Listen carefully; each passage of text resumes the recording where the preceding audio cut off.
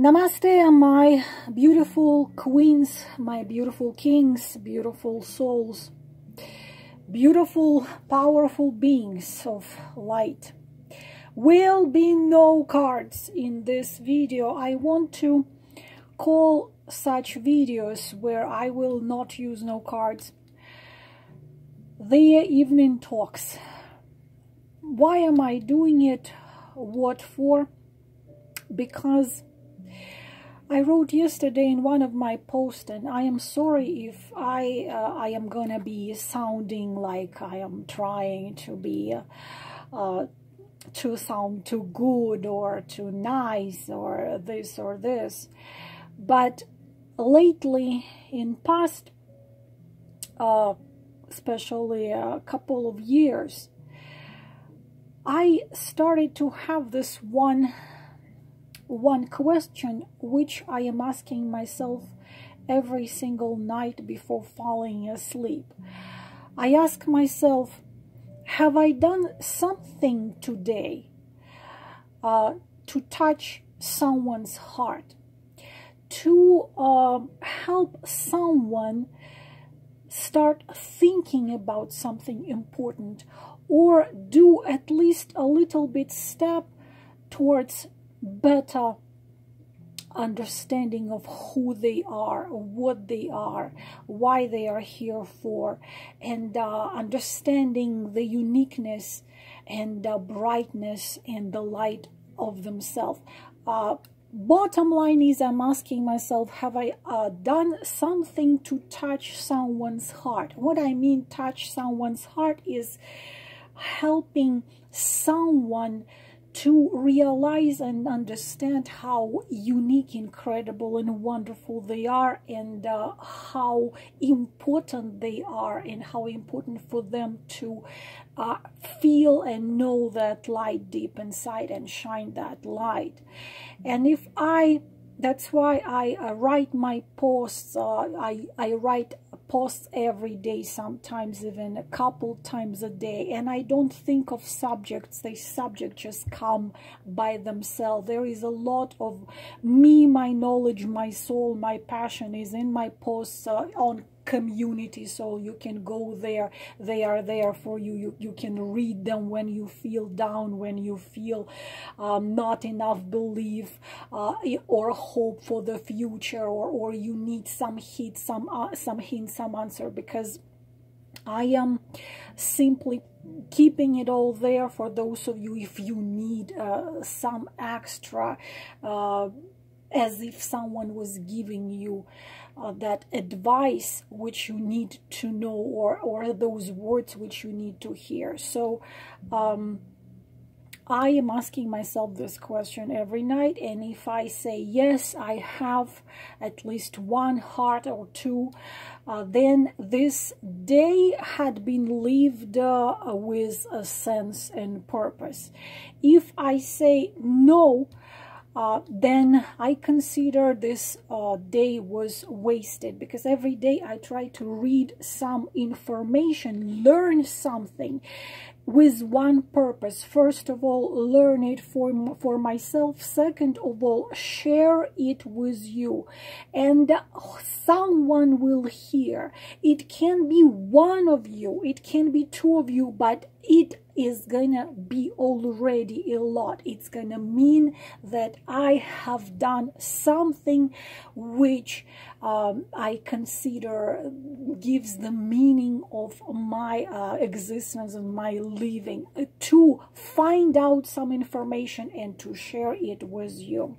So in this video, what I want to talk about, first of all, I don't ever prepare any speeches. Right now I am speaking whatever comes to my mind. I'm not preparing any speeches. So if I jump from subject to subject, then forgive me.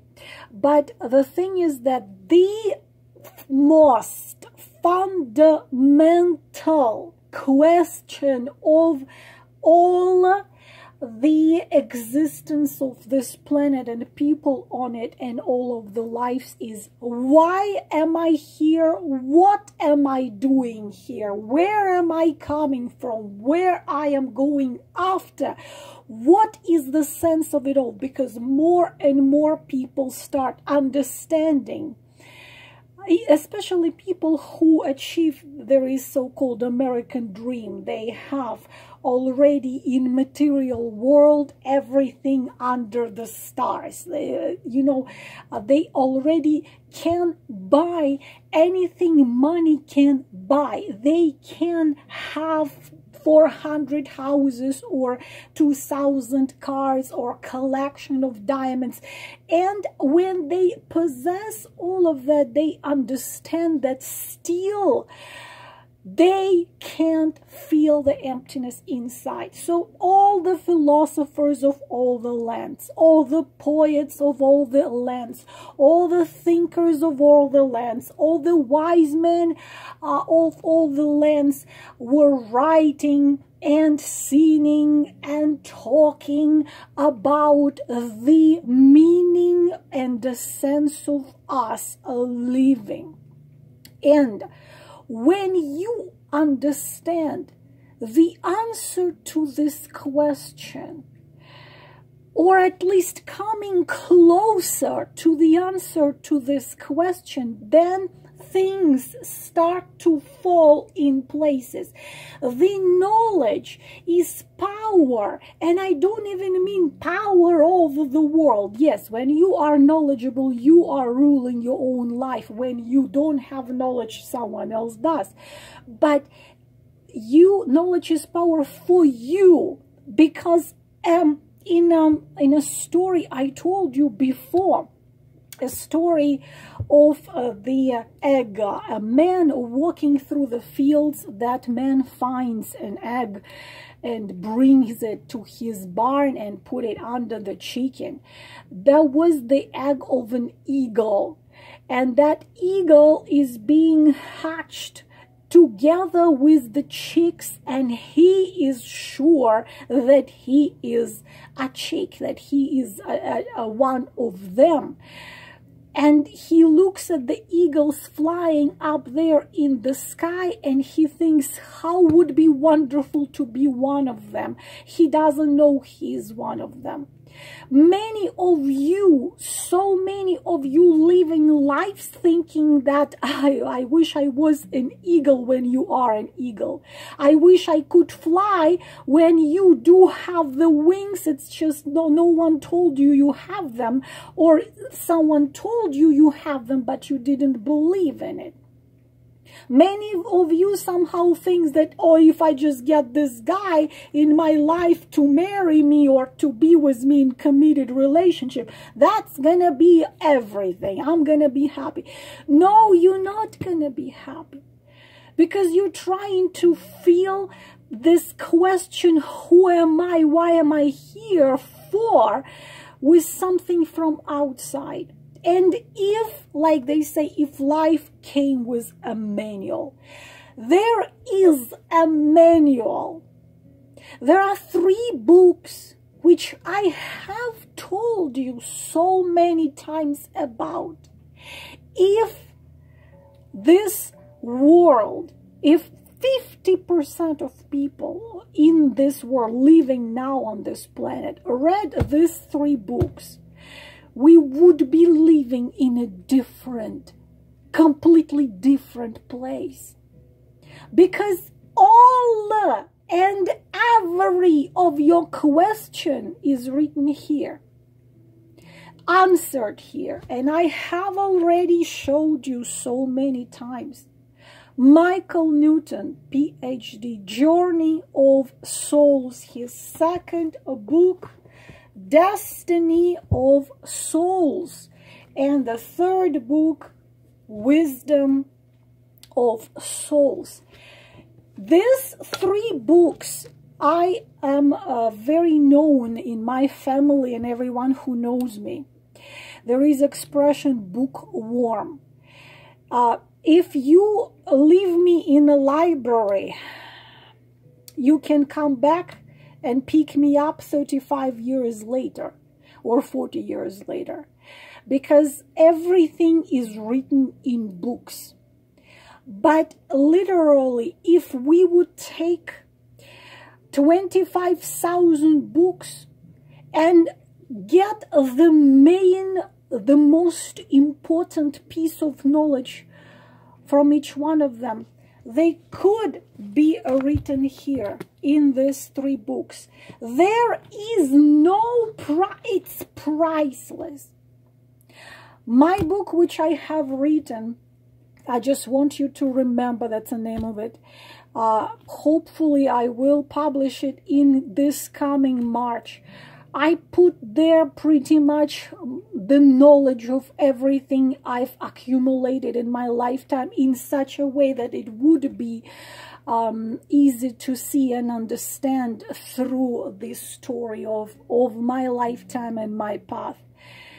But if I was capable of buying these 3 books for everyone living on this planet, I swear I would buy these 3 books for every being living on this planet. And for those who can't read, I would pay to people who would read it to them.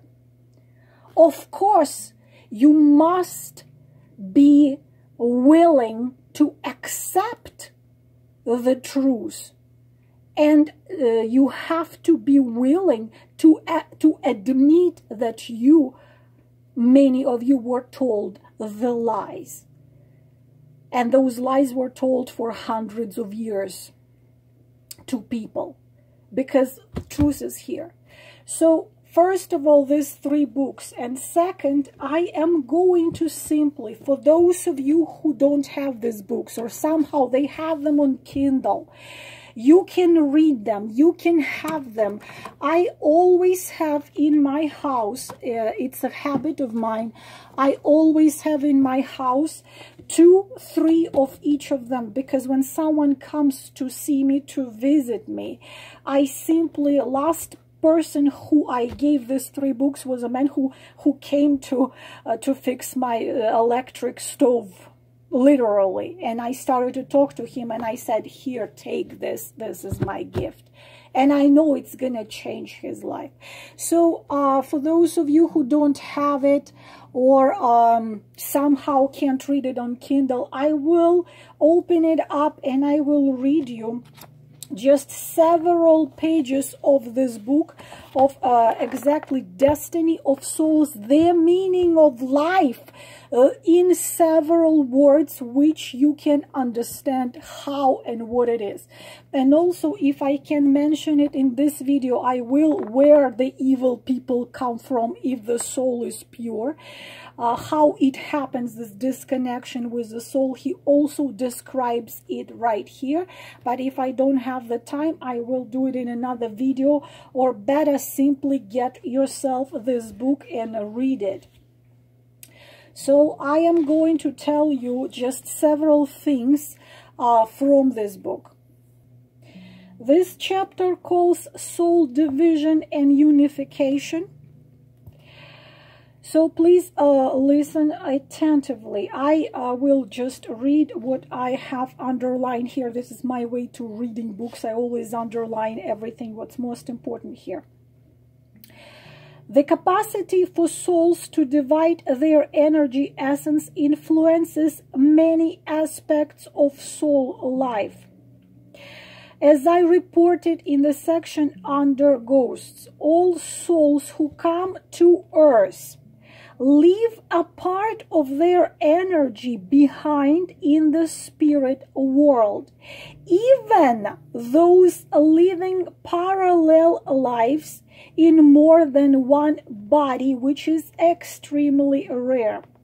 The percentage of energy souls leave behind may vary, but each particle of light is an exact duplicate of every other self and replicates the whole identity. This phenomenon is analogous to the way light emerges in the light images are split and duplicated in hologram. Yes, there are differences in hologram.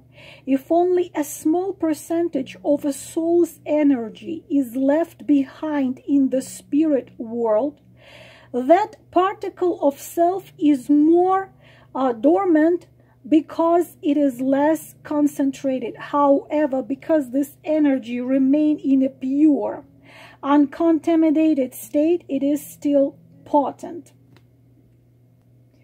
When I made the discovery of our energy reserve in the spirit world, so much fell into places for me.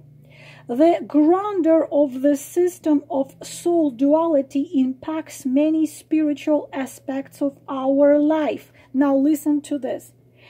If someone you loved died 30 years ahead of you and has since reincarnated, you can still see them again upon your own return to spirit world. So, to say it in simple world, when you, the soul essence, your very core, and I will just go a little bit from the subject. It's going to be further in this book, and I said it in my post yesterday. Not two souls are identical, and we are talking not just souls living on this planet, girls and boys. We are already smart enough to understand that beside our Milky Way galaxies, there are quadrillion of other galaxies which are much grander than ours. And solar systems like ours are ions. They are uncounted, impossible to count. Plus, this universe is not a single, one and only one.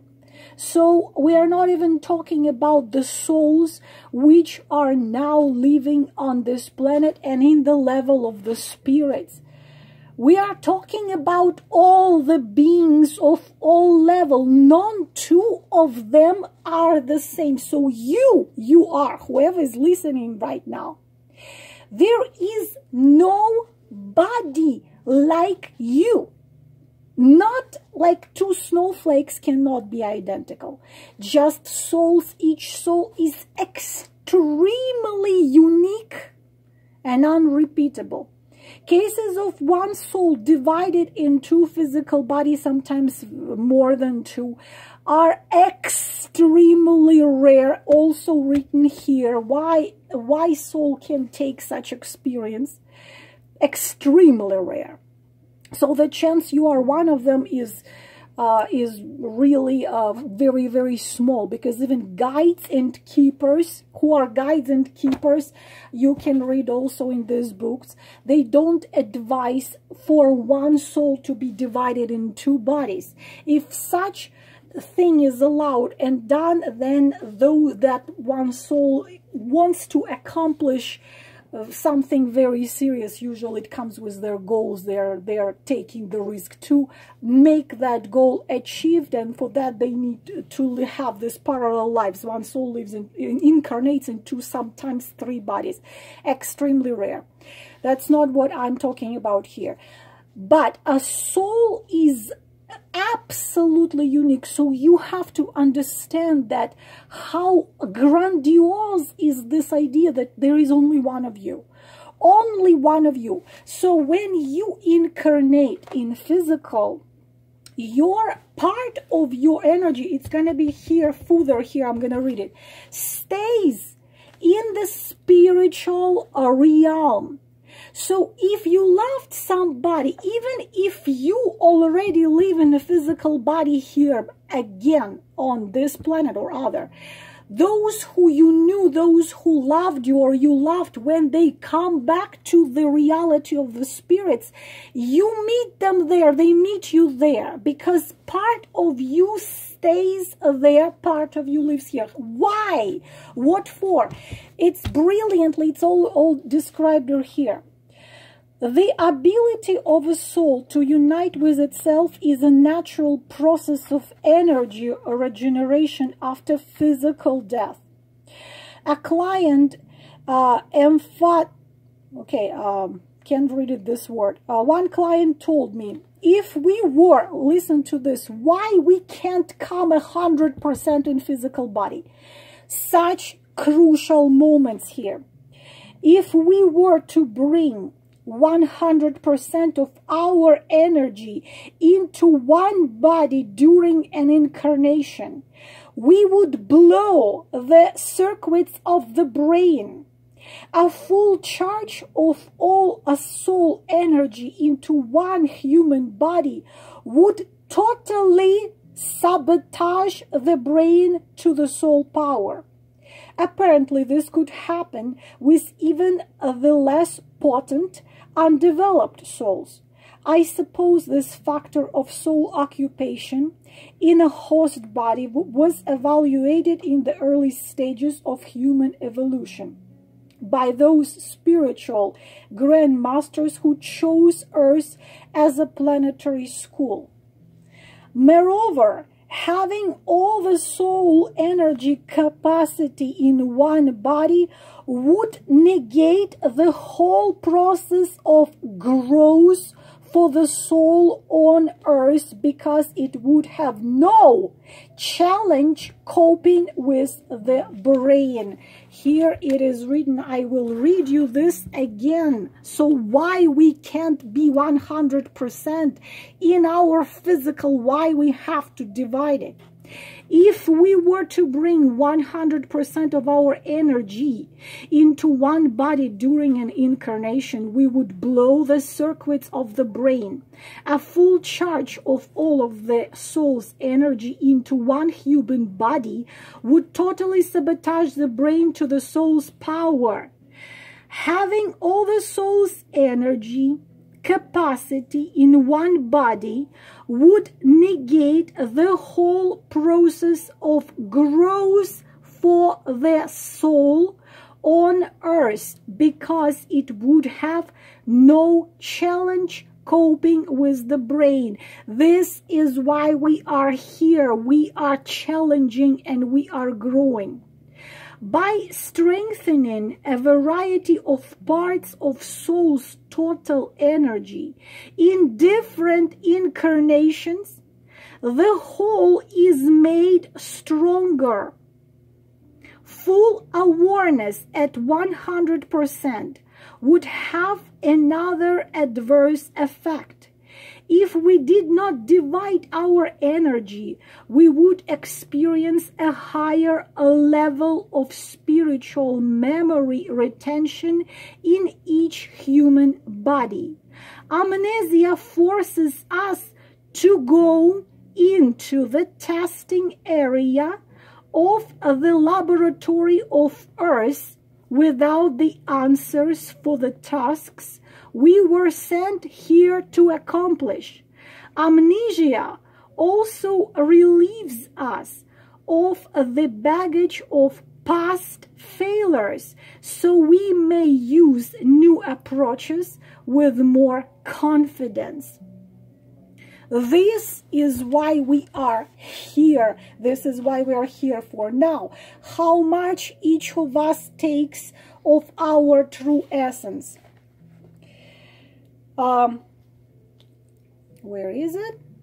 He explains different levels of soul development. No soul is stronger or less valuable. Young souls are not less valuable than ancient souls. But here he describes 4 or 5 levels of the souls.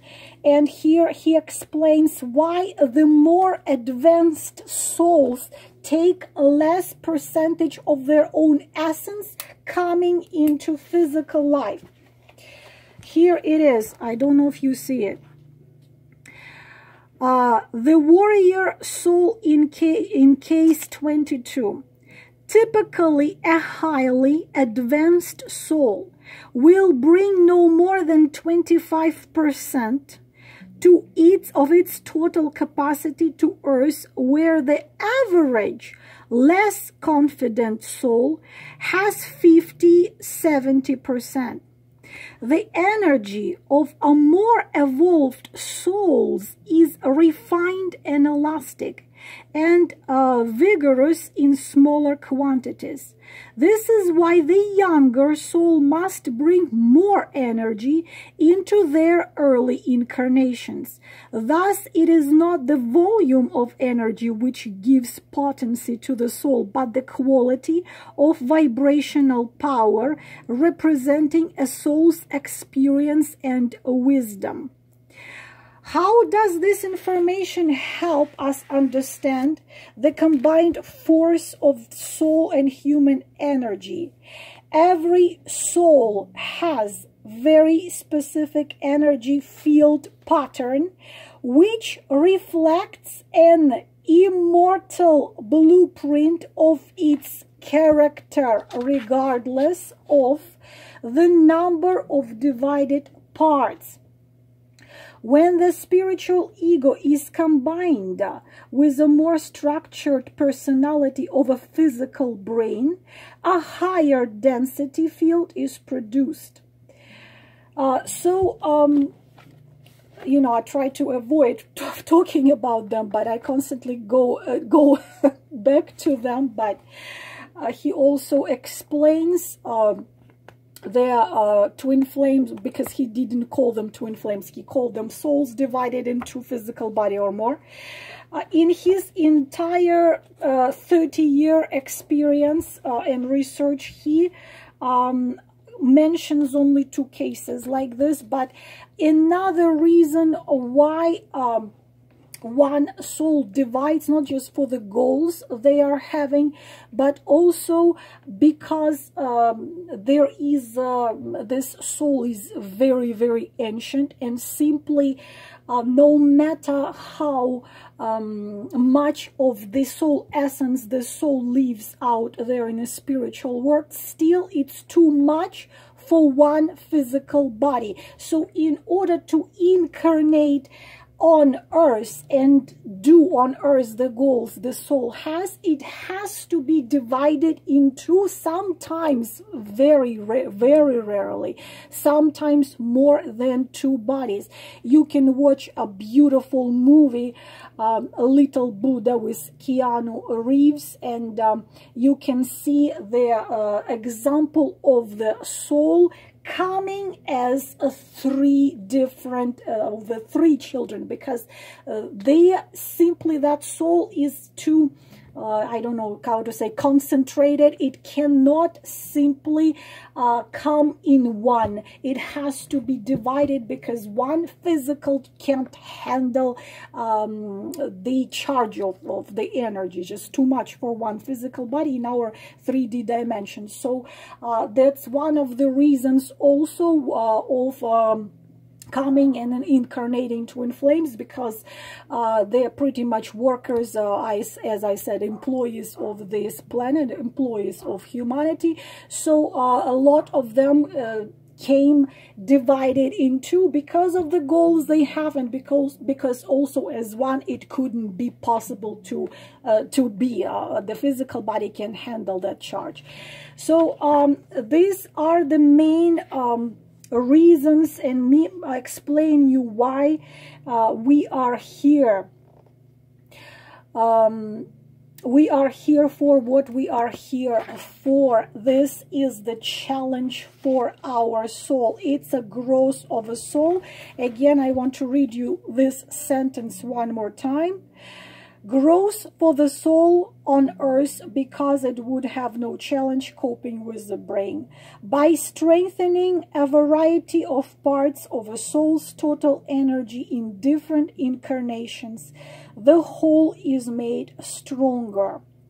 So we are here to grow, we are here to learn, we are here to experience new things, to learn again, to learn again, to learn again. It's the You can take it as a school, next grade in a school, and each soul which incarnated, especially now, what you need to understand, it's an end of Kali Yuga. I will explain these things in my book as well, but much less, of course, because mine is intertwined with a love story.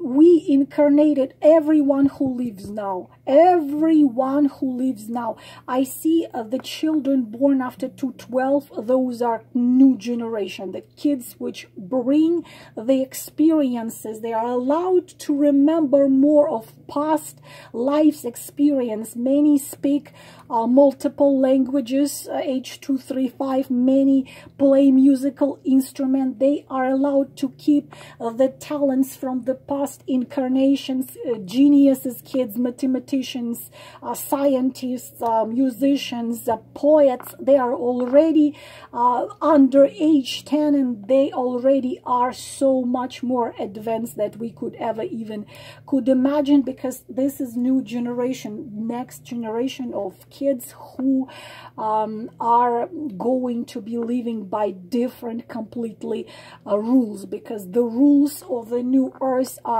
following the inner core, inner calling, inner joy, love, and I could be talking about this for 10 hours to come. But if you want to know more who you are, where you're coming from, why you are here, why you feel joy, why you feel sadness, why you fall and rise, what is happening, what for, who is there with you always, who are your guides, who are your keepers, how it is all happening, then of course please get yourself those and this one too, and I will try to make the videos for those of you who want to know, because every one of you will want to know sooner or later.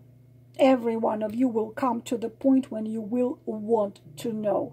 And even some of you are gonna brush this video off, like, oh, she's not putting down the cards and tell me that he thinks of me and he is changing and he is coming on a white horse next week. Those of you who, the guides of those of you who are ready to hear it, you will hear me. I hope it was helpful. Namaste.